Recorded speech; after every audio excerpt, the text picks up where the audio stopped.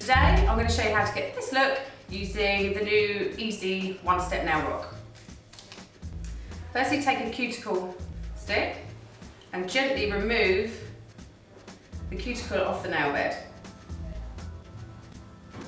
Taking a soft 240 grit file, remove any surface shine.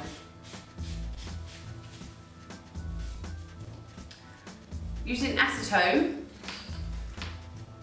gently moisten the pad and remove any oil off the nail bed.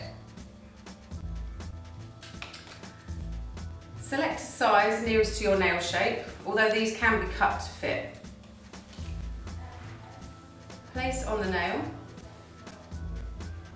I use my nail to gently push into the edges, or you can use your hoop stick.